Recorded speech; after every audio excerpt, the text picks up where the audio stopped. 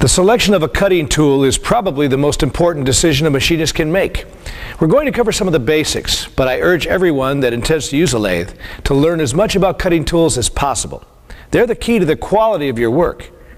Lathe tools are made of many different types of materials in many sizes and styles.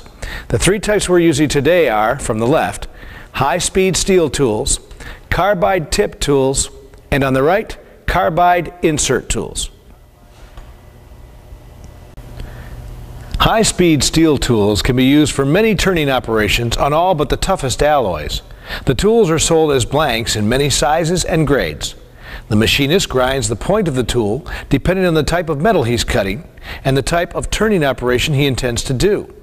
A good machinist handbook will give you the standard guidelines for grinding high-speed steel tools. The cutting edge of a carbide tip tool is brazed to the end of a steel shank.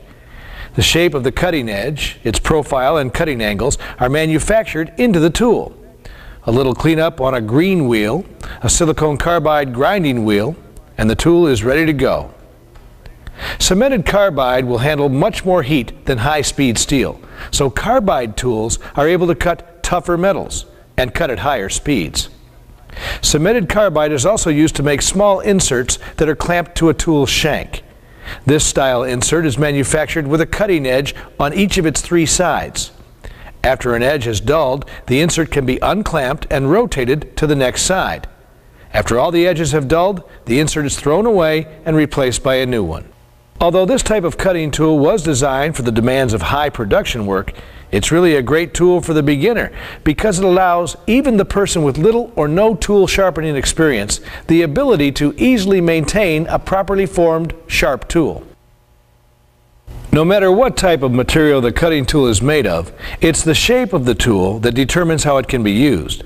The profile of the tool's point determines the type of cut the tool is designed to make.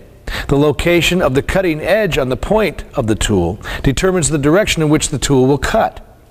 Turning and facing tools are either right or left hand tools, depending on which side of the tool's shank the cutting edge is ground. Right hand tools cut from right to left because the cutting edge is on the left side of the tool's point. Facing from the center of a part to the outer edge, cutting right to left, requires a right hand facing tool. Left hand turning and facing tools cut from left to right. Cutting away from the headstock in a turning operation, or from the outer edge to the center in a facing operation. The cutting edges on these tools are on the right side of the tool's point. Sending a tool straight into a workpiece is called a plunge cut. This type of cut requires a tool that has the cutting edge square on the nose of the tool. Here we're using a high-speed steel cut-off blade and holder. The position of the cutting tool in the tool holder is very important. Tools should always be placed as far into the tool holder as possible to give the cutting edge adequate support and to reduce the possibility of the tool vibrating. In the case of a boring tool, only the length needed to clear the hole should extend out beyond the tool holder. The height of the tool should be set to match the center of the lathe axis. A lathe center placed in the tailstock can be used as a gauge to set the height. On this tool holder, shims and spacers are used to raise the tool. The tailstock is also used as a tool holder for drilling, reaming, countersinking, and thread tapping operations on the lathe.